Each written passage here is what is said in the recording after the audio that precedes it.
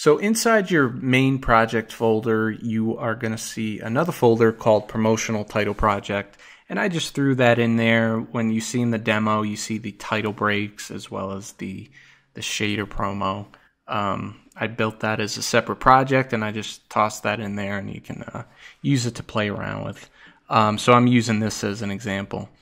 And whether you're playing around with the projects I provided or, creating your own project, once you've added your Element 3D plugin in there and you go to Scene Setup, and inside your Scene Setup, you're going to go to Presets. And once you've installed the Dual Design shaders, you're going to see a folder in your materials for the shaders.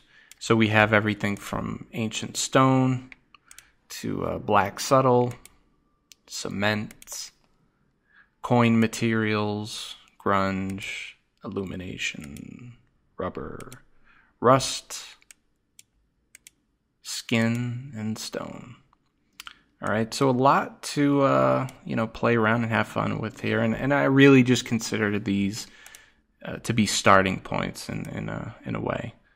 Okay, so we can move down. You can see you get a whole bunch of materials here. So whatever your object is, you can just pop that on. And then if you were going to modify this, say if I bring down the reflection and say bump up the diffusion, maybe bump down the specular.